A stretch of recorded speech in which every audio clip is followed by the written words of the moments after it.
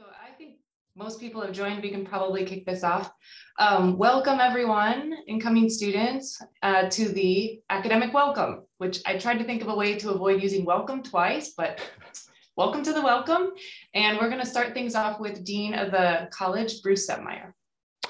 Thank you, Katie. Welcome everybody. Thank you for getting up early. I assume it was a long night, so I appreciate you getting up.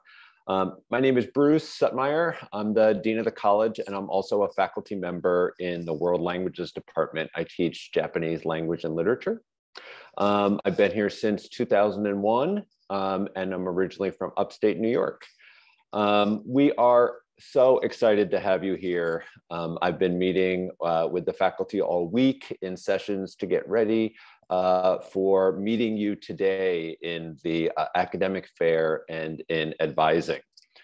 It is a very disorienting time. I remember my own time being a first-year student in undergrad, and I was sure I wanted to be a math computer science major. That is what I started out as, and those are all the classes I took in my first year of college. And as you'll see, I am not a math and computer science teacher, nor do I have I done math or computer science in quite a while. I was sure I wanted to do that. And yet when I first was in orientation in my first year, I had to take a Spanish placement test. And you had to get 500 to pass out of the language requirement. And the first time I took it, I got a 480 and didn't pass. So I took a retest a couple of weeks later, studied a little bit, and got a 490. And finally, third time was the charm. A couple of weeks later, a very kind person allowed me to take the test again, and I got a 510. The lessons beyond that, my high school Spanish really didn't prepare me well for college Spanish. The other lesson was that things happen during the first year. It is very unpredictable. My sophomore year, completely on a whim, I decided to take first year Japanese. I loved it. I loved the instructor. I went to office hours all the time, and it was clearly something that ignited something in me about the excitement of learning this language and about learning about this culture. Those kind of serendipitous things happen at Lewis and Clark, and I want you to be open to them this year. My first year, lots of things happened that took me down paths that really were dead ends.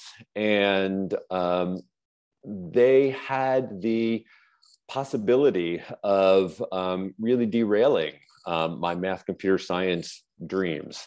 And yet, I think the faculty members that I talked to, the faculty members that helped me, the student life, and other advisors that helped me were the ones that got me through.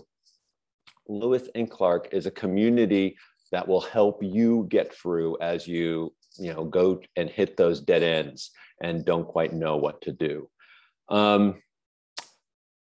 When I was coming out of high school from upstate New York, tiny graduating class of 86 students, Japanese, what did I know about Japanese? I don't think we even had any, Japanese people or people of Asian American descent in my town. Going to undergrad kind of opened me up to these possibilities. I had never been west of the Mississippi. I had never traveled abroad. And this allowed me in many ways to experience things that really excited me. Coming to Lewis and Clark, leading a group of students several years ago to Vietnam in the overseas program, leading a group of students to Siena, Italy. There are lots of opportunities here.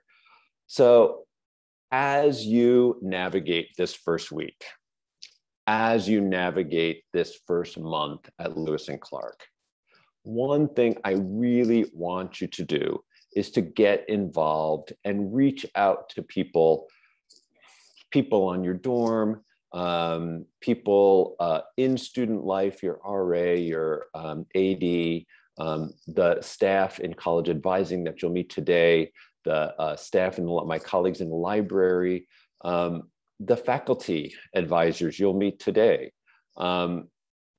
Reach out to us and talk to us about things you're excited about, things that worry you, and we can help you and we can help direct you to the resources you need.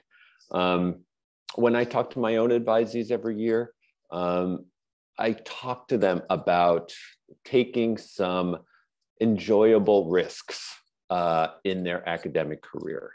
If they're interested in STEM fields, I say, take a poetry class with Mary Shibas, take an acting class with Rebecca Lingefelter. It will be transformative. If you're a humanities major, try taking one of the great ideas in physics classes, or reach outside what feels comfortable, because you might change from math, computer science to Japanese. One never knows. So we are very, very excited to have you here. We are looking forward to meeting you in person later today. I look forward to meeting my own advisees later this afternoon. I'm curious about what you're curious about. We have lots and lots of resources and lots of people who can help you. Maybe most of all, my colleague right across the hall here, Katie McFadden, who leads our College Advising Center. You've been working with them all summer, and she today can talk a little bit about navigating this next step of making sure your classes are set for Monday, but thinking much more beyond that, thinking about your 4 years at Lewis and Clark and what those will look like. So with that, let me welcome you again to Lewis and Clark. We're really excited you're here. And let me turn it back over to Katie. Thanks, Bruce. Hi, everybody. I'm Katie McFadden. Let me share my screen here. Oh, maybe I can't at this moment. That's okay. So as Bruce mentioned, I'm director at the College Advising Center. And I'm joined here by my 3 colleagues in the Advising Center. Oh, there, they'll come on. And at the moment that I'll share my screen, this is great. Good. Okay, so I'll let them introduce themselves briefly. Katie Lemon, do you want to go first? Hi, I'm Katie Lemon. I'm one of the college advisors. And Heather or Catherine? Hi, I'm Heather Miner. I'm also a college advisor. Welcome. It's nice to see everybody. Hey everyone, my name is Catherine Leibel, and welcome to Lewis and Clark. Great. All right, so the 4 of us are, as I said, in the College Advising Center. You have heard from one of us this summer at least, maybe talked with us. We are full-time staff advisors, so it means our job is advising undergraduate students. And because today is all about academics, and you'll be meeting with not just academic programs and departments at the fair, but also your faculty advisor, I wanted to take a second and revisit our advising model, just because today is a day, especially that sometimes students will say, wait, I worked with Katie Lemon all summer and now I'm meeting someone else and I'm a little confused. So for the sake of that, I wanted to talk through it just for a moment. From this summer, your first semester, so whether you're a transfer student or a first-year student, from the very beginning all the way through till graduation, you are matched with one of us in the College Advising Center. And we are here as a resource if you want to, especially if you want to do kind of long-term planning or maybe discuss multiple options and compare them. We do a lot of breadth and we know a lot about policy and stuff in the catalog. So we can be a good first stop if you're just not sure who to ask, or you want to get that kind of second opinion or another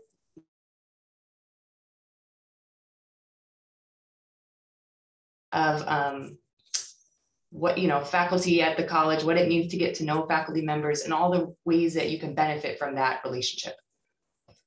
At the point you declare your major, that person will swap out for someone in your department. Most of the time people swap. I suppose you could keep the same person if you end up declaring a major in the department where your faculty advisor, your first advisor works. But for most people, when they declare a major, that person swaps into their department. So today, when you meet with your faculty advisor, I think there's two goals there. The first goal is simply just get to know them. Just get to know who they are. Sounds silly, but what's their name? Who are they? And what's the best way to reach them? If they don't discuss that, you can ask. I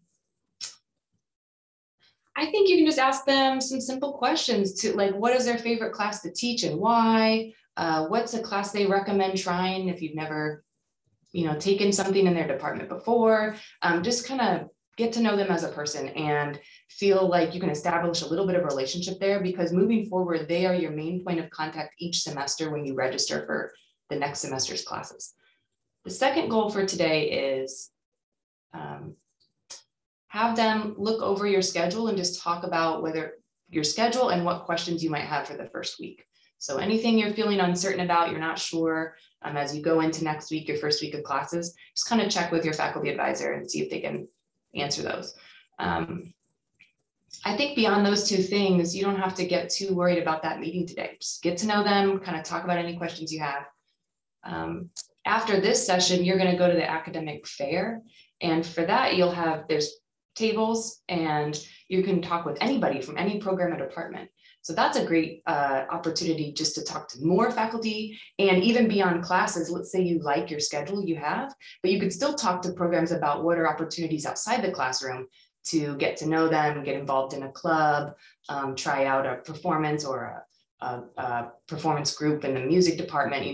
Even if you're not looking to switch classes, you can think about making connections at the academic fair outside of the classroom as well. I think I'll pause there. I know we're going to have time for Q&A at the end, but mostly I just wanted to kind of set the stage for what the meeting was today with your faculty advisor and how that fits in with the relationship with the College Advising Center. So I think with that, I'll pass it off to Watson Library.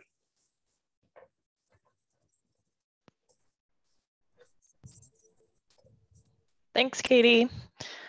Give us a moment to share our screen.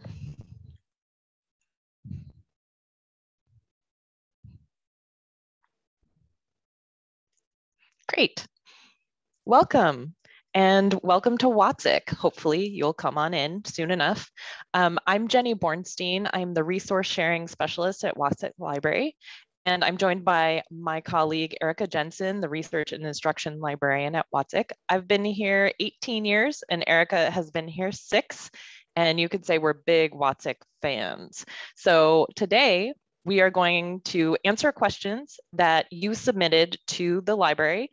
So you might see a question that you actually submitted and we're going to answer.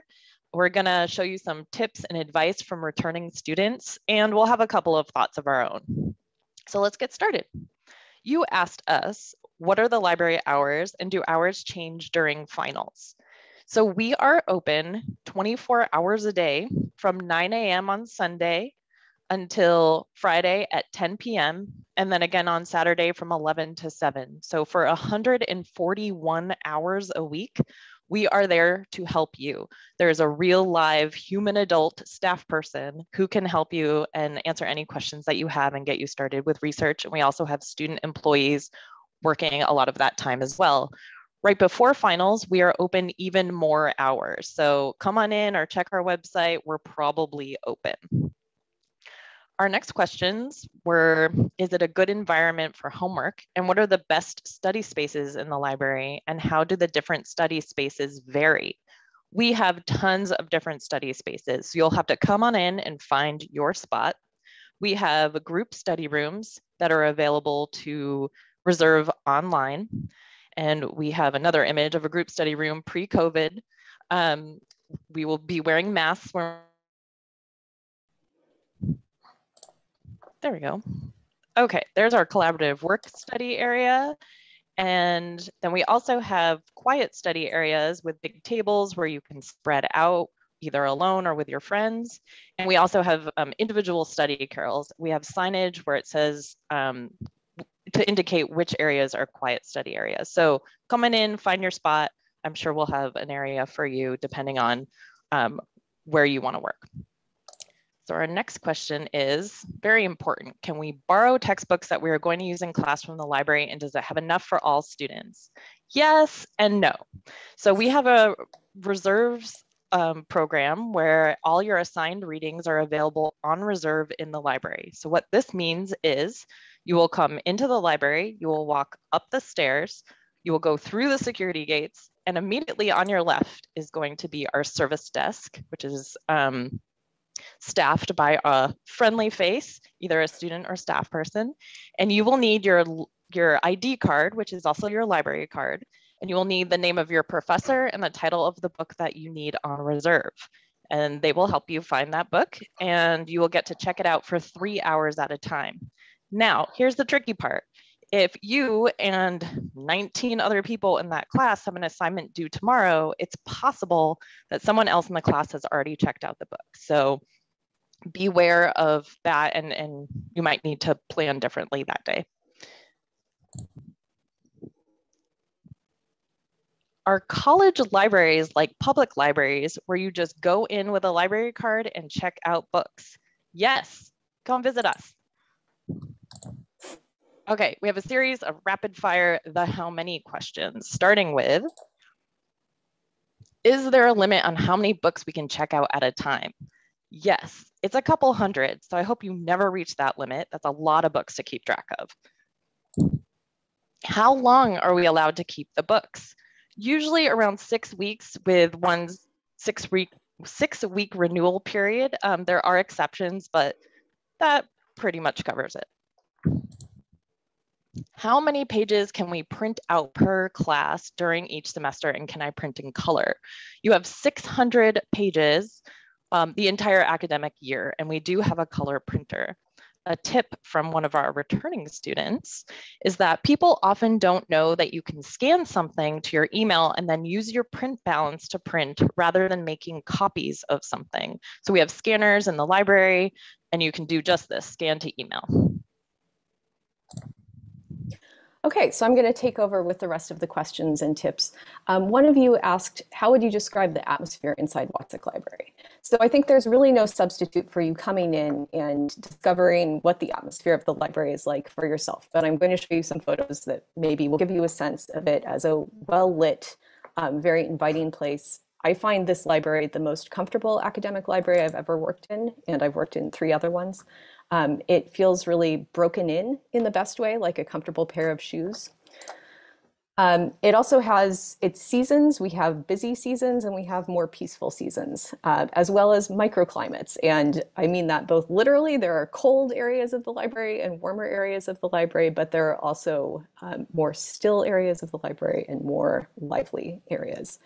One thing as an aspiring and not very good gardener that I love about the library is that we're sort of situated both within the forest or at the edge of the forest and adjacent to these very formal gardens. And I think that's a nice metaphor for the library as both a place of order and organization and lively organic exploration, which is really what all of you bring to the place.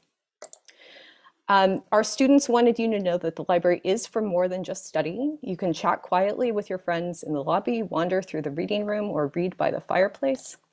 It is a comfortable place. We do have these couches. We also have comfortable chairs, and people do occasionally sleep in the library, but frequently they also just come here to hang out and have fun and maybe read something enjoyable as well as doing classwork.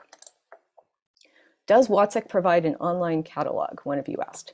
I love this question. Yes, we do provide an online catalog. I'm going to show you really quickly how easy it is to use. So if you want to look something up to see if we have it or if it's something you can borrow from another institution, which is a very important service we provide, all you need to do is go to our library website. So it's library.lclark.edu. Bookmark that page early, and you'll just want to look for the middle of the page. It's got this big search box, And you can just start typing here without really knowing anything very advanced about this tool. So one thing I like to do is look up people I know or people you're coming in contact with. So I thought, let's see what comes up for the dean of our college, Bruce Suttmeyer. So I simply typed in Bruce Suttmeyer, Japan, knowing that Bruce is a scholar of Japanese literature. And you can see this is not an advanced search I did. I didn't capitalize anything. I didn't use any Boolean operators, but pretty quickly I get some good results. So you don't really need to know a lot to use this fairly effectively. There are definitely fancier things you can do with it that will get you more precise results, but you can get a lot done just using it essentially like Google. And I wanted to show you briefly the variety of things that will come up just by using this one search tool. So we get a scholarly article written by Bruce Suttmeyer that was published in the Journal of Japanese Studies. We also get a print book that contains a chapter by our dean. So this is a book that we have here in the library, in the stacks. Those are the books that you can just check out freely yourself. And we also have an ebook version of exactly the same book. And we do have a lot of ebooks. Several of you asked questions about what kinds of books we have. Are they more academic or are there more casual reading books? And the heart of our collection is academic. We're an academic library, that's probably what you expect. But I do want you to know we also have things that you might want to borrow for fun or enrichment or just to explore a side interest. So we actually have a fair number of cookbooks for an academic library.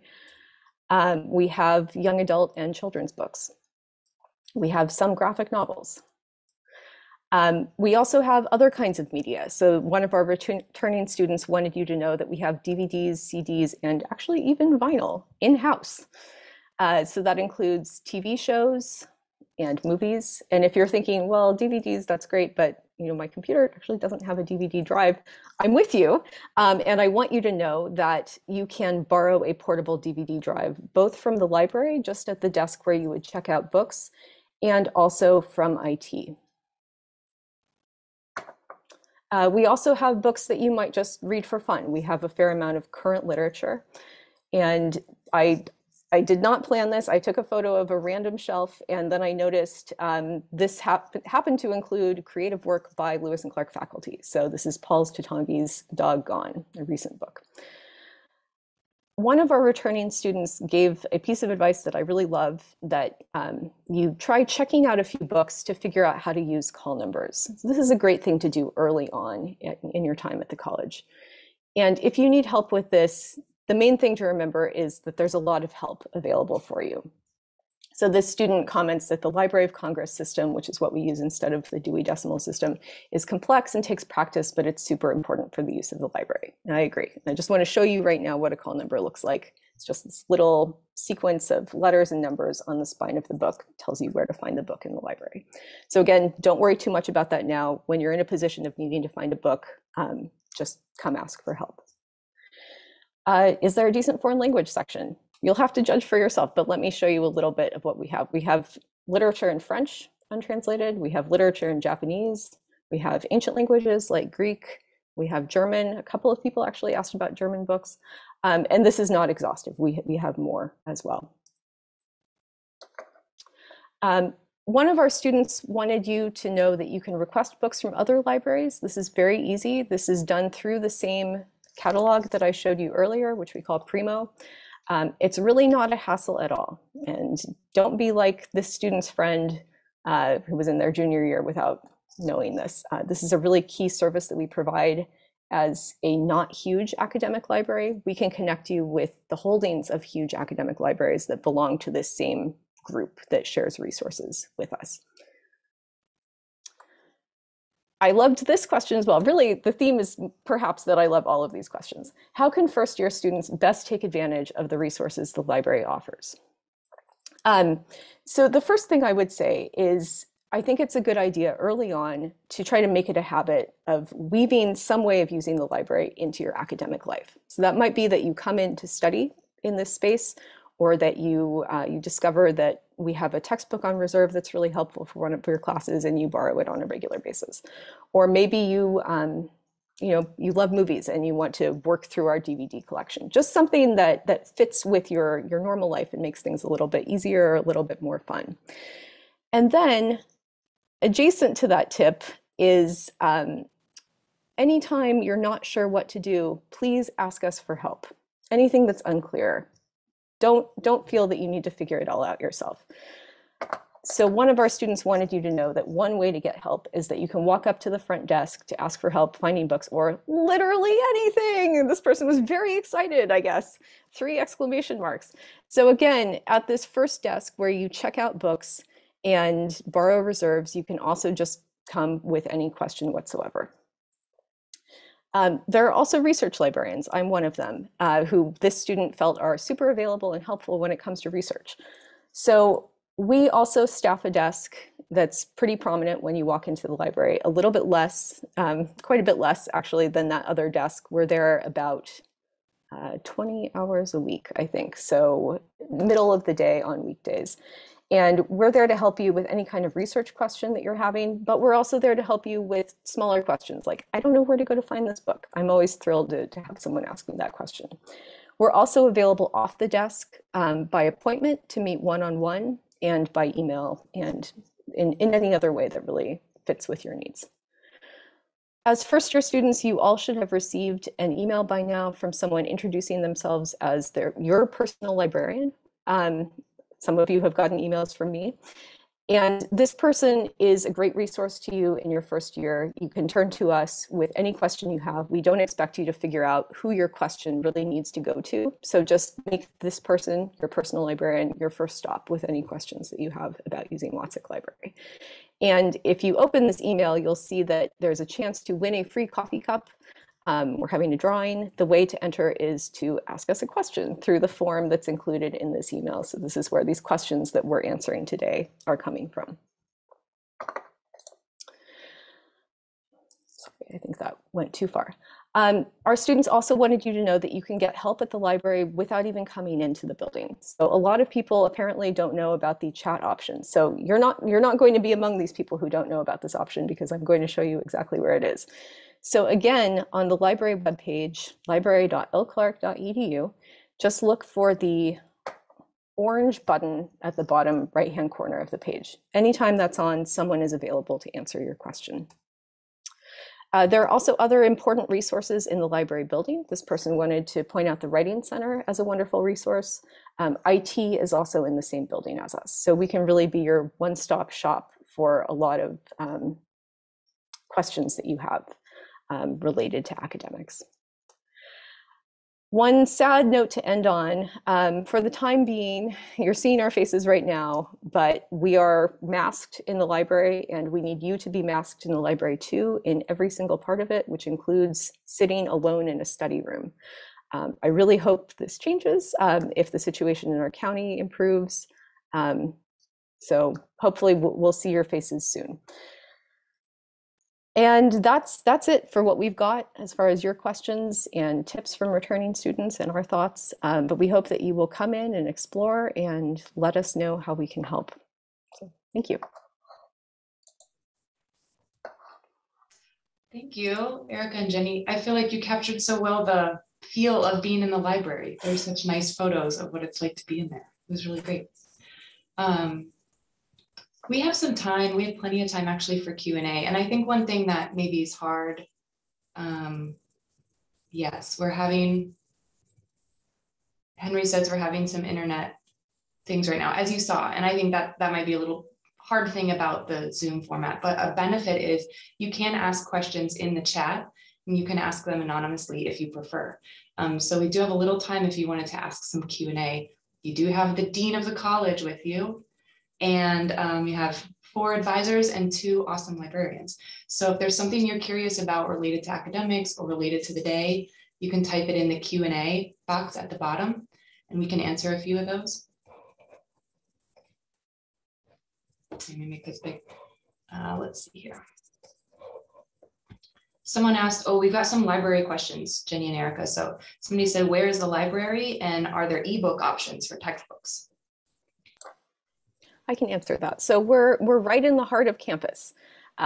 If you have been on the lawn that's between oh shoot, I'm blanking on the names. Howard and someone help me out here.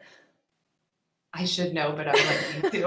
If you've been on it's a big Howard and Bodine. Howard and Bodine, the Howard Bodine Bermuda Triangle. We are sort of the building that the lawn points at. It's a big building, again, it's sort of hidden inside a bit of a forest. It's on the other side of the formal gardens.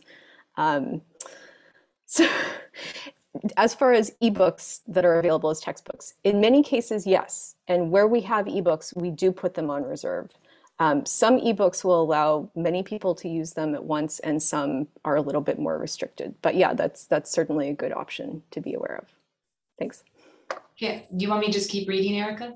Sure. I can't see any of this. Yeah, I'll keep going. No problem. There they are. Can we use a library printer today?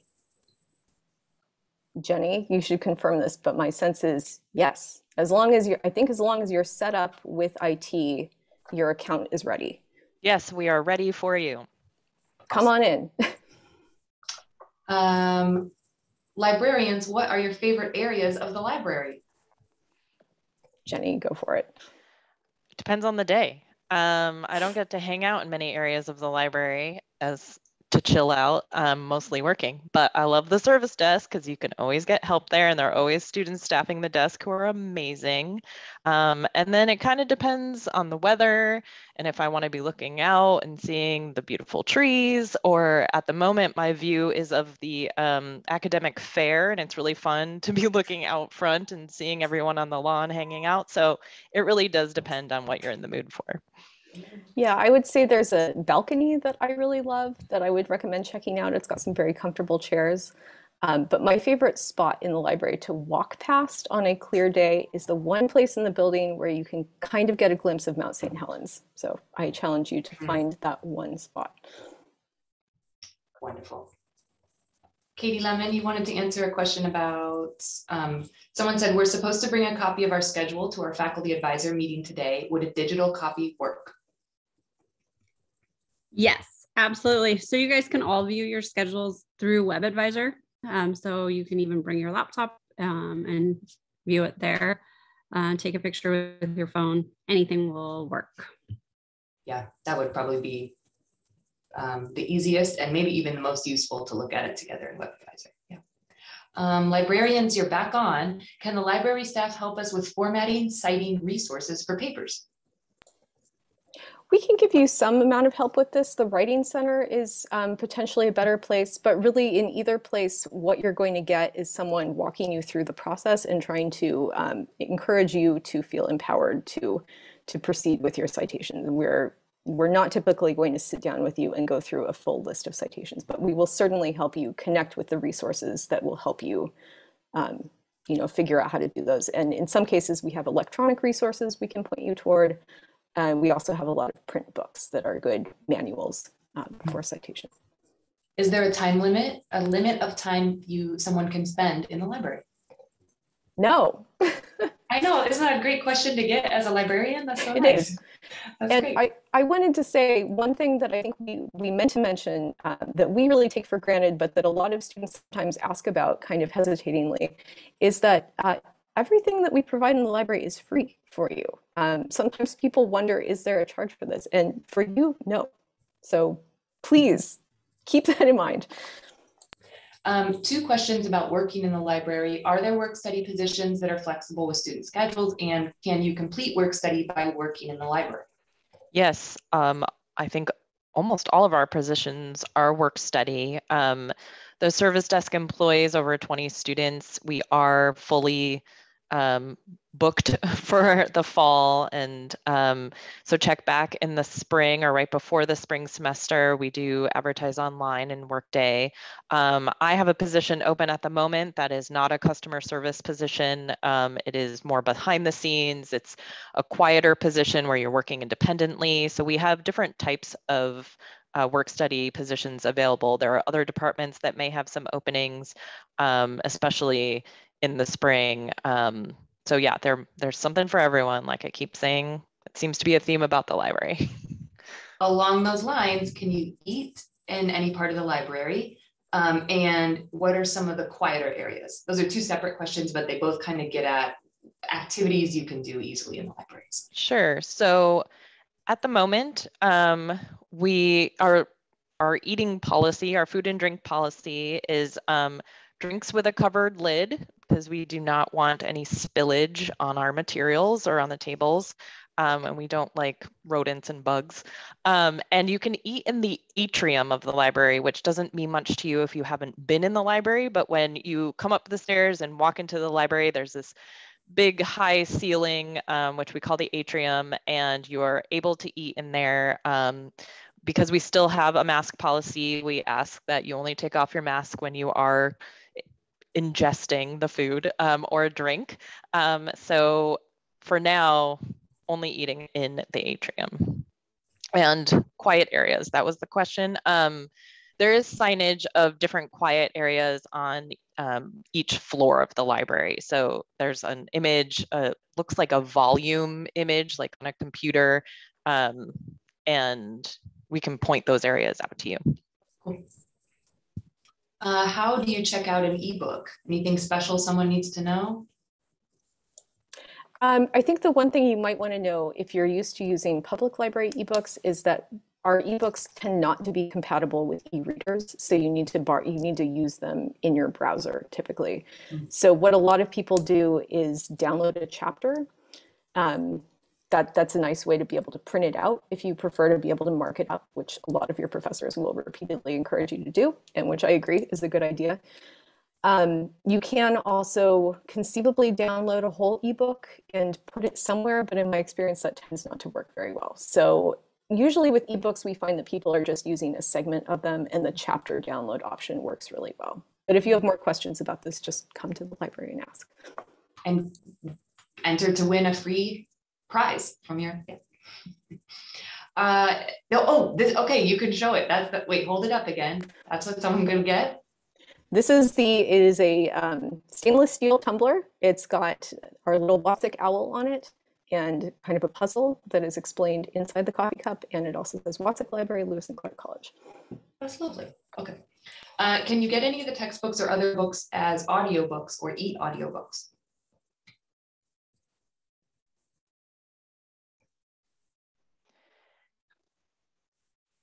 Not really. That would be my answer is we don't really have many options for audiobooks at this time, especially for textbooks. They don't seem to be published as audiobooks, but Erica, correct me if I'm wrong. No, I think that's right. I think if you need some kind of alternative, you may want to work with the Office of Student Accessibility. I can say that if you have a required text that is not a textbook per se, like Introduction to Calculus, but maybe it's a memoir or a novel or something, you might be able to find an audiobook through our public library, which is the Multnomah County Library. And in the past, we've had them come to campus to do library card drives. I think it's also very easy to set up a public library card right now without going anywhere.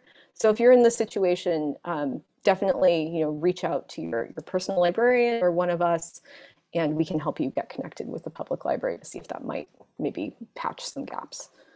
Yeah, I certainly Office of Student Accessibility. Yes, those are both great ideas. This one of us might have to look up, but someone's asking, is the mail room following the summer schedule? What are their hours if not? So we will take a look at that. Or Bruce, do you know offhand? Well, I don't know offhand, but I did do a Google search as the question came up. Yeah. And the hours, I believe, I just type in mailroom in the Lewis and Clark browser, but I believe it's they're open at 11 for students. They do usually close for lunch, and then they're open in the afternoon until 4 or 5. I'm not sure what the summer hours were, but it is somewhat limited in the afternoon. Mail gets delivered usually at 12:30, and then it gets kind of parceled out to everyone's boxes as the day goes on. And did you come on also to answer the question about renting textbooks? I did.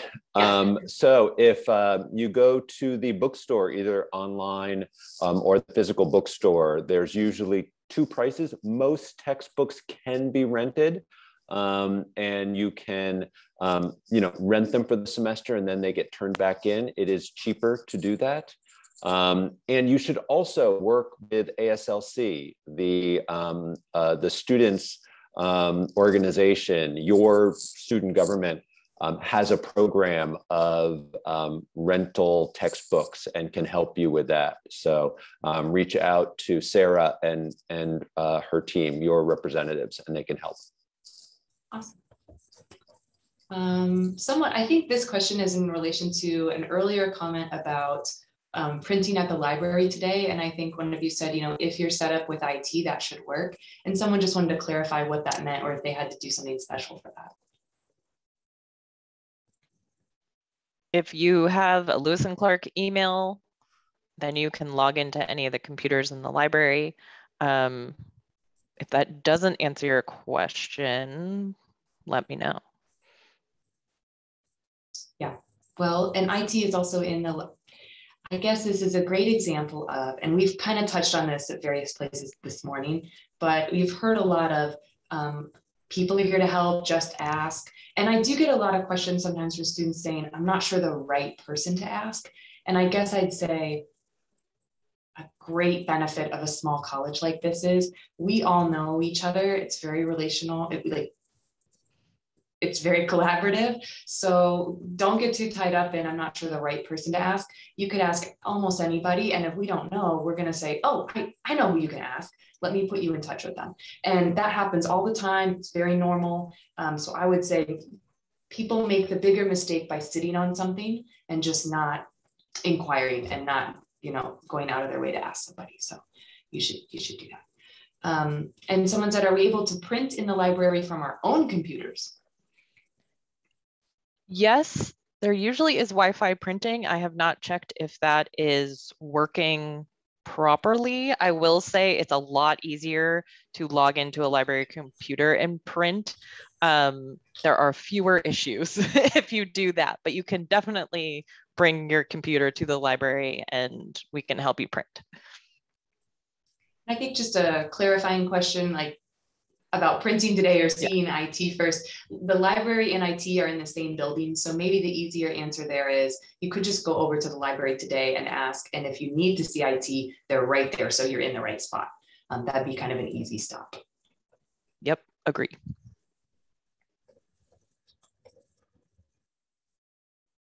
Oh, we got a couple people answering questions, which is great. And someone said, can you print off a USB flash drive and then scan onto a USB flash drive?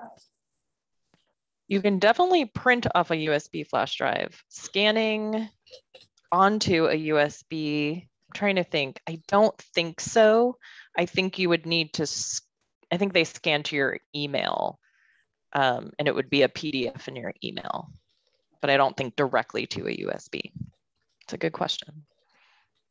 Let's type that in real quick. Good. Next, everyone's going to go to the academic fair. So I saw one question come through just about making the most of the academic fair, but did anyone have any other questions about the fair that's next or advising meetings that come later today?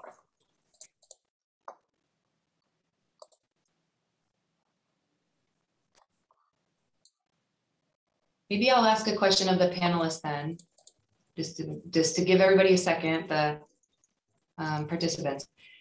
Bruce let us know that he took Japanese on a whim. He is now Japanese professor. Anybody else want to share a class that was a surprise to them? So maybe you took it, just you're not sure why, but it turned into one of your favorite classes. Do you want to share that? I think that's a good theme for today and the semester coming up. There are planned choices we make, and sometimes the surprises are really the best. Erica? Yes, I have one that is really relevant for people at this college. So in my last year of college, I took a Javanese gamelan class on a whim. And I so wish I had taken this earlier because I now have this fantasy in which I was exposed to that earlier and became an ethnomusicologist, which is probably a hard profession to have these days.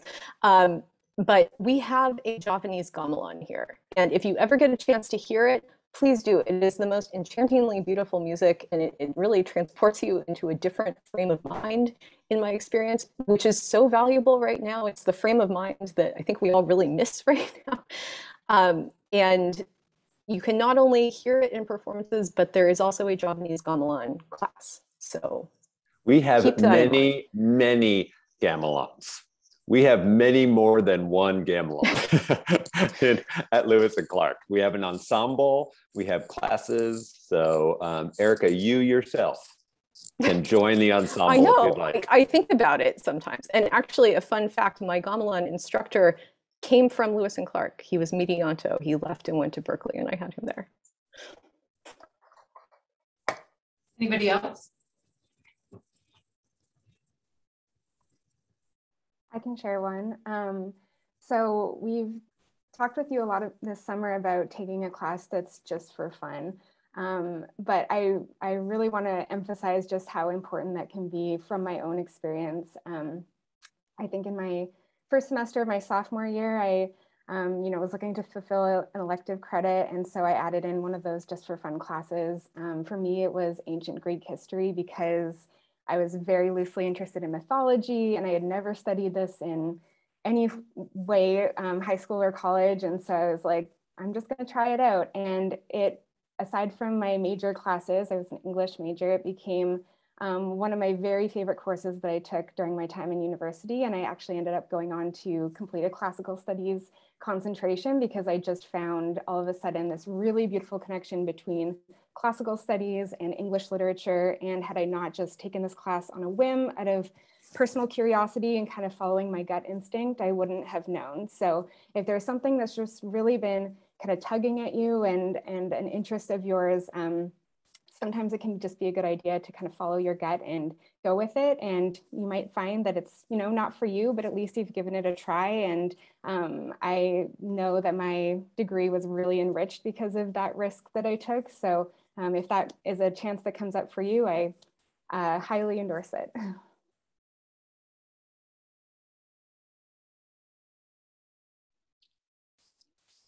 Katie McFadden, I'm curious about the class you took on a whim. Some friends talked me into taking an Indian, yeah, I know, an Indian philosophy class, which I just had no philosophy background, I didn't have any frame of reference for it, but they said he's just a great professor and he's going to retire soon. So let's do it together. Come on, just take it with us. It'll be great. And it was the class where I could most feel, I couldn't always grasp the concepts we were talking about right away, but I could feel my brain sort of like changing in some new way that I could get. It was just really interesting. It was great. And he was a great professor and I never would have picked it off a list myself. So at the end of the semester, I had to thank my friends for pulling me along and getting me to try it. It was great. That is a very good form of peer pressure. Yeah, it's good. Or definitely a heavy humanities crowd. And I was an English major. But when I started, I thought I was convinced that I was going to be an international relations major. And so as part of that major, I had to take at my school and at Lewis and Clark, you have to take economics. And so I grew up thinking that I was really bad at math and that I wouldn't do well in the social sciences and that it just wasn't going to be for me. But I took the class because it was part of the major. And I did not continue with international relations, but I loved economics. It clicked, it made sense. It made the world make sense in a way that I didn't anticipate. And I loved it. So I think that there's probably a lot of people out there that think, I'm a hardcore history major. And yeah, I do think it's nice to try something that's completely outside of your, I don't know, what do you think you can do? And for the flip side too, I think there's a lot of CS majors out there who think that that's what they do. And that's kind of the only thing that they can do really well. But yeah, take that Japanese literature class or Greek history and you're probably gonna love it. Well, this is a great liberal arts end to the kickoff of a liberal arts day. And I think it seems like the theme is when in doubt, ask somebody. And if we don't know, we'll put you in touch. And I think for the upcoming fair, just do your best to kind of put yourself out there and talk to a few tables And maybe your friends like mine can drag you along in good peer pressure to just listen in on a conversation if you don't necessarily want to ask the question. So we'll have academic fair today, meeting with your advisor, and then there will be the, help me out, the common reading with the speaker and your small groups. So it's going to be a great day. We hope you enjoyed a lot, and thank you for coming. Thank you. Thanks, Katie. Thanks, Erica. Thanks, Jenny. Thanks, everyone in the College Advising Center. Bye-bye.